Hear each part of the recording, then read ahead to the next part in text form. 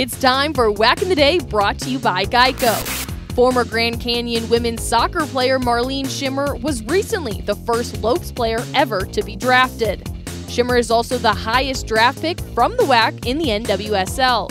The senior from Germany was the 9th overall pick, going to the San Diego Wave FC.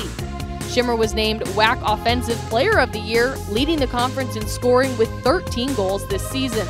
She also added 14 assists, tying her for the most assists in one season in WAC history. There has been just one other player drafted into the NWSL from the WAC.